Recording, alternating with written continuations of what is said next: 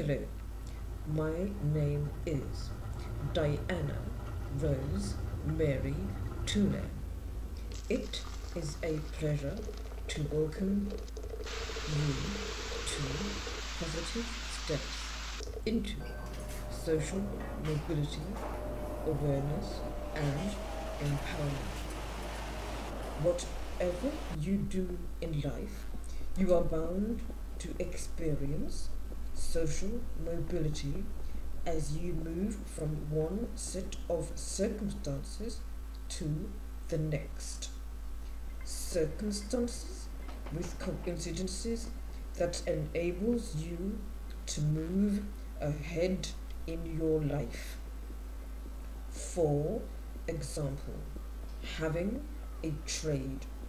Having a trade is a social mobility, whether it is from the university of life or an academic place of learning. First and foremost, as with everything, it is what you do with the tools and resources that you have that dictates how this aspect of social mobility benefits you. Secondary is how it benefits your family, how it benefits your community, how it benefits your professional development and your work partners. In essence, it all begins with you. You put the effort in and you receive the reward. People like you who have already taken the first and subsequent steps into social mobility gather speed through being able to readily utilize social circumstances to their benefit. You have been at the lower social positions. You survived it. You gained strength of character from it. You are mentally and or physically scarred from the experiences. Now, the only way is up. You are determined to make it in life. You are determined to change your set of circumstances. Why not you? Why not now? You still have the fear.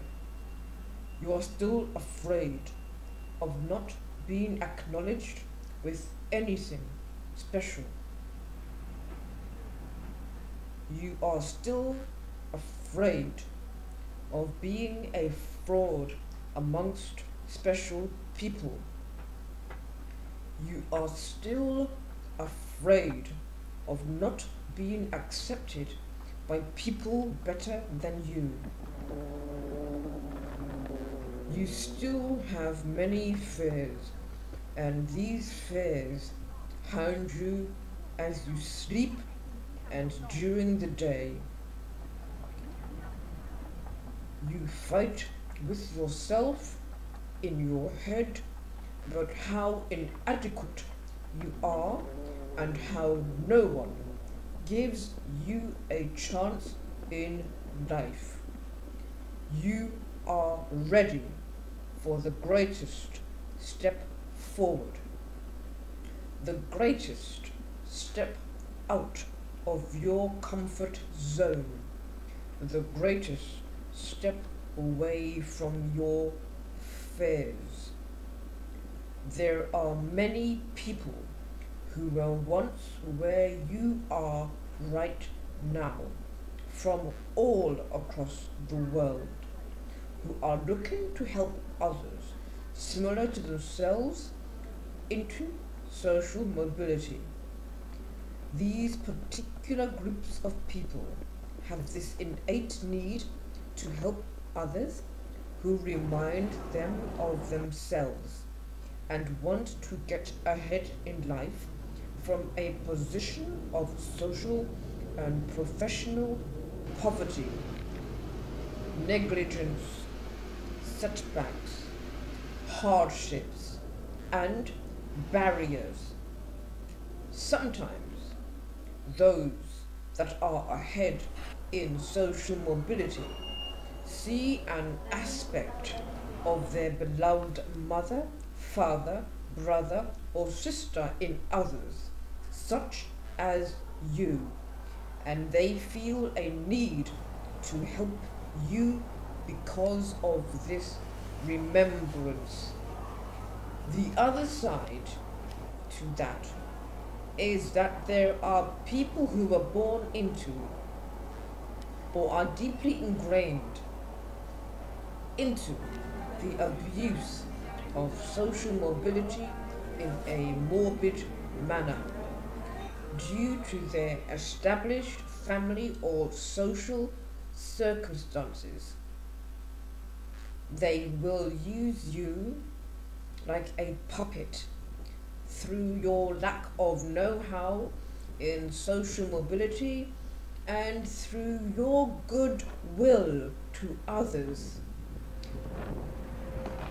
There are many people around the world that have made the steps into social mobility from an impoverished or deficient, a lack of in their upbringing, and these people from very humble backgrounds have experienced such grotesque, pompous people. These types of people are to be avoided at all costs. You do not have your name associated with them. You do not give them the time of day. You do not connect with them on the internet. You do not connect with them professionally. Once you give these terrible people the use of your name, your time, and your money, they will use and abuse you until you cease to be useful to them. They will, and they do, trample on you, stamp on you. You have been warned. You are important. You are content, and your content equals currency. Let no one take that away from you, especially not complete strangers. Never mind the members of your own family or community. Let me impart one aspect of terrible social and professional manners that I encountered as a young lady through a consultant contract about 30 years ago. I was recommended by a previous employer to assist as a consultant at an annual tourism expo for a subscription-based publication. There was a white South African man who had been placed in charge of the whole operation at the exhibition stand. The team attending were 3 people. This man and myself initially.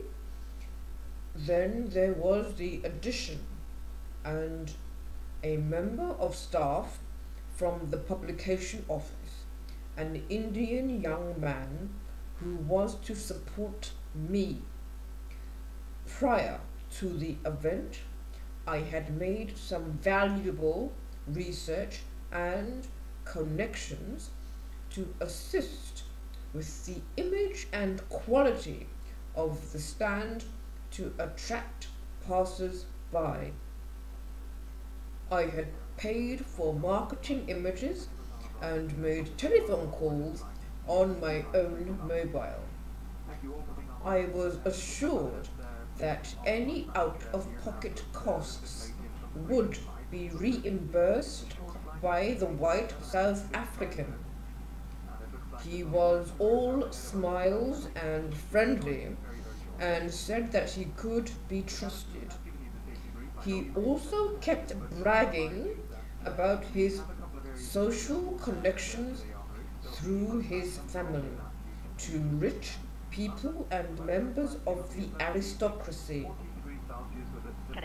On the day of the expo, it soon transpired that I would be doing all the work without any decent rest duration.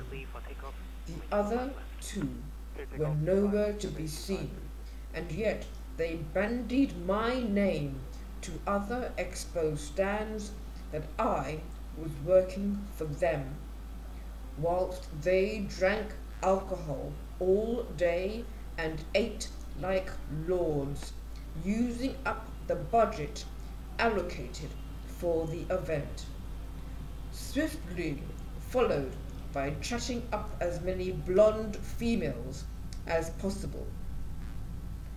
There was no professionalism about them. I was the girl at the stand to them. The agreement was that my consultancy experience and knowledge on expos was deemed invaluable to the proprietors of the publication, to the team. This is why I was recommended and why the publishers acknowledged my worth. A number of things went wrong during the expo days, and I voiced my concerns that the two men needed to participate more at the stand instead of wandering around like lords of the manor. They did not like my directness. They did not have a clue when they were lacking in resources to deal with issues at the stand. Issues that I had brought up during the initial preparation of putting the event together. Issues that were ignored by the person in charge. Then there was the arrival of family members to the stand. I was ignored by the family and friends gathering. In fact, even the family and friends looked down upon me. The Indian young man was submissive to the white South African, and he felt he had the right to belittle me. This was especially apparent when the mother of the South African visited the expo stand. All three treated me with disdain in a public setting. I nevertheless rose above the situation. This aggravated them even more. Whilst they were all idly chatting away, I dealt with the inquiries with acute professionalism, so much so that people ignored the two men and wanted my attention. I was doing business with the professionals, the students wanting the subscriptions, and the tradespeople interested in the publications. it is fair to state that the people hosting the stands nearby noticed the shocking behavior of the two men and told me as much, stating that any success was primarily down to me.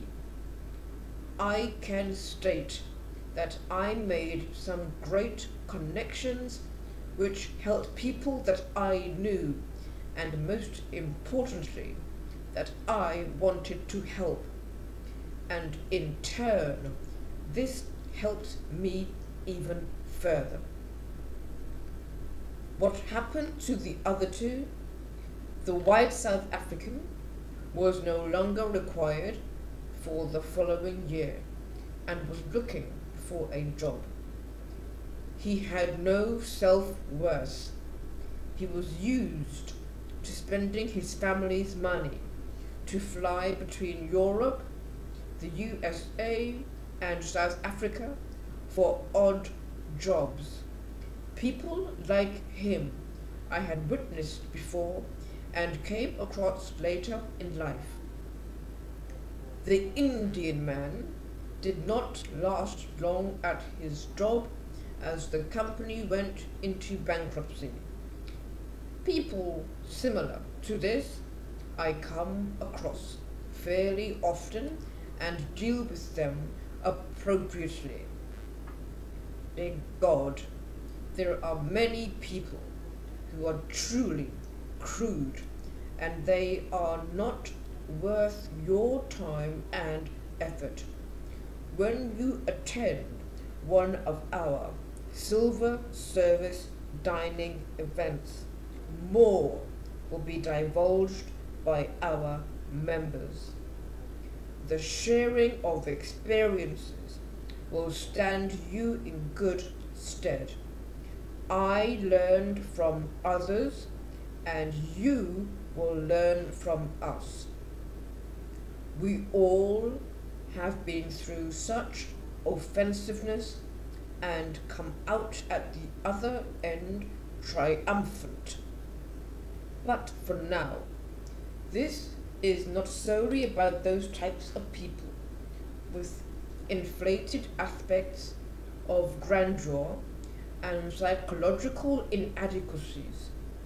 Within positive steps into social mobility, there is an insight into such people and their fare of people like you from humble beginnings, looking different, having strange accents, so on and so forth, moving forward and upwards in society through knowing the actions, behaviors, and introductions that will open up opportunities for you. Opportunities that you gather at a steady pace. Positive steps into social mobility is about you and the people like you who are walking through the social barriers and becoming prosperous in doing so with like-minded people across the world.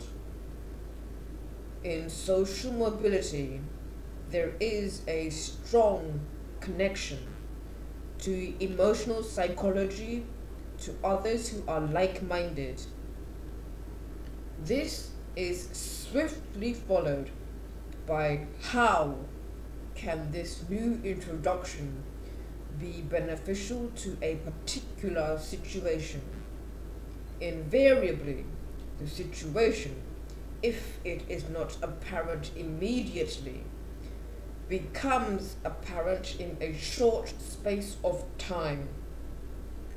Some people call it a coincidence of circumstances. I will give you an example. This is where an invitation for a guest plus one has your name written upon it as the +1.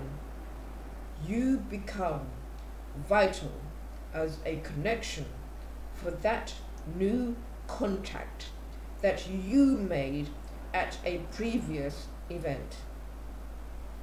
Your positive steps enabled and provided to others observing you that you could be a part of something bigger, better, and special through a recommendation.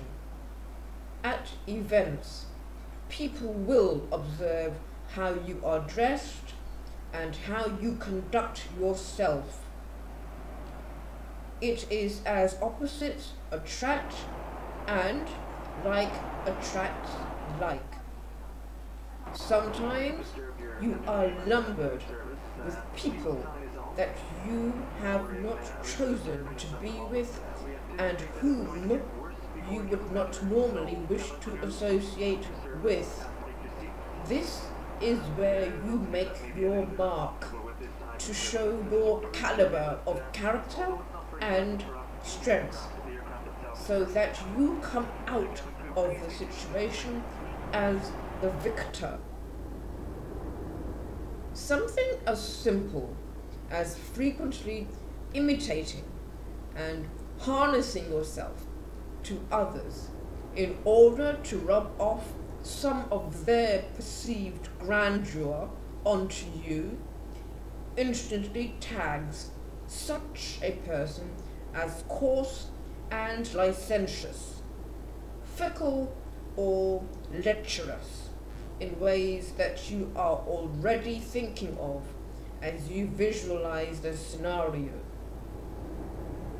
Can you imagine seeing a guest who intermittently rubs his penis as he is talking to others in the reception area before luncheon is announced?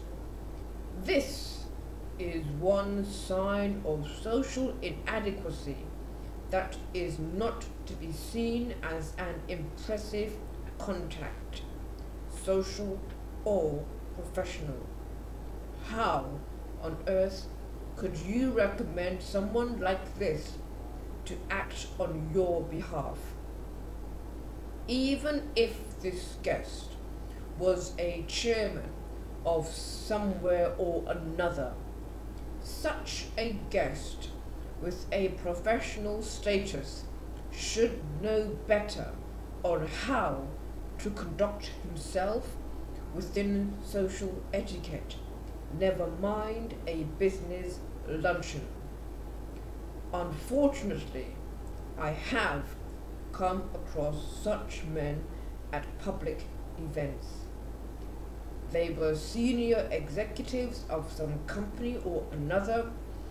They varied in nationalities, from Pakistan, India, Poland, Sweden, Germany, North Africa, and other Eastern European countries whose names have faded from memory.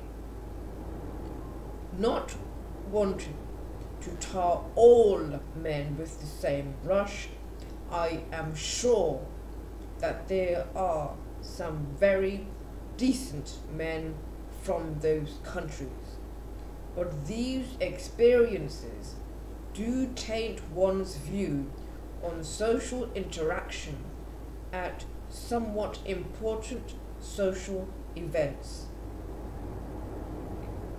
There are certain expectations in social mobility, and once the line has been crossed, it is a matter of proving oneself again and again to ascertain a confidence level and trust from others who may give the benefit of the doubt and forgive and forget. Even if someone does forgive and forget such an unforgettable social episode, the degree of invitations to events for that person will be slim, and the interaction will be negligible. It may be that someone with tact and time would need to take a person with this lack in social skills to one side and delicately explain what they should and should not be doing in public and in company. How one presents oneself in special or important circumstances is everything. It is crucial. It can dictate how fortunate you become through the connections with others who have the ability to bestow you with situations where you can access opportunities and prosperity. With like-minded people, the opportunities and prosperity gathers growth. Sometimes when you enter into social mobility and receive an invitation to an event, or when you choose to take your first step to a ticket-held event, you are nervous as you know very little people at the event, or, as more is the case, you know no one at the event. In such situations, you have the ability to come away more confidently with at least one mutually beneficial connection. This through having had the positive steps into social mobility guide you through a situation which you are now able to handle with trust and belief in yourself. Imagine not having that foresight and entering a room full of people and not knowing when to enable a start or excuse yourself from a situation. Your accent or dialect should never be seen as a hindrance to propelling you further in life. In fact, it is an asset. It can act as one of the advantageous attributes about you that makes people gravitate to you. Your accent or your dialect realizes your authenticity when connectors are looking for a specific person who has a particular knowledge or experience from a certain location. That means you. People are looking to connect with you, and your accent or dialect is the key to your opportunities. One of the most common aspects that expats and diasporas have is a gravitation towards other individuals that have similarities or interests to themselves. For example, sport, fishing, symbolism and mythology, charity work, fitness, art, literature, science, gardening, the weather and nature, languages, magic, sailing, hill walking, mountaineering. Anything goes. There are no limits, but there are certain conditions in conversations and behaviors that have to be observed in a social setting. There is one extra resource for you from me with reference to the previous video. Get that issue resolved and your questions will have the answers. Sign up for the next video and join me as I explain how to get the answers, what the answers mean, and how easily they can be applied at social functions. Plus, there is a little exclusive insight for you in a bonus video. Sign up now to take